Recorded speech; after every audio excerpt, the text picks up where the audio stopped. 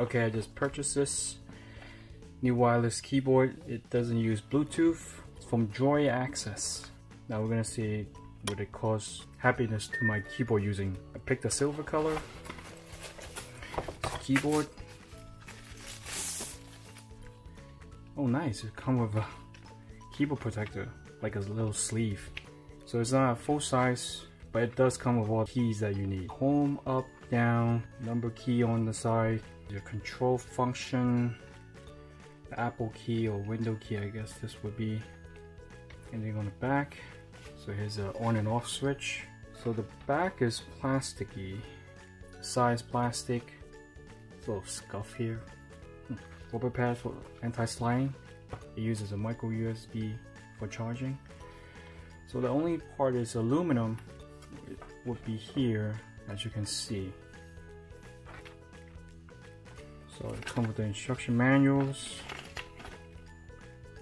Pretty simple, straightforward. A 12-month warranty, a USB charger. Let's see how long this thing is. A lot of time I like to know how long. I would say this is about 6 feet. Yeah, little card free gift. So you could get HDMI cable. There's a mouse. So the whole thing is plastic. Has it. This pretty much for the speed. Charging port for the mouse. The on and off switch. The reset button. Here's the Nano USB receiver. So you're supposed to plug this into your computer to get this to work. This is a non-Bluetooth wireless keyboard. So to charge, it's simple. Plug this in, there's your red light indicating it's charging. For the keyboard, light turns red. Once it's fully charged, it turns green. Let me take off the silicone sleeve so we're ready to start. For the wireless connector, find an open USB port from your computer or a notebook. We use a USB 2 plug. You go to the back of the mouse and then just flip this switch from the off position to the on. Typing is relatively comfortable. The buttons feel pretty high up. There's a little texture going on the keys. It's not as smooth as the other keyboard that I use. The keyboard uses the scissor switch for low noise use. And the clicking on the mouse, it's also very silent. Perfect if your wife is still sleeping. Overall, the keyboard is pretty good, but the mouse is really cheap. The track wheel is stiff. So this button here, it controls the speed of the mouse. So this is the default. As you can see, this is the default. If I click it once, it becomes a bit faster. Click it again. So there's apparently, I believe there's 5. Once you click to the 5th, this is the fastest. The 6th time, it goes back to the original.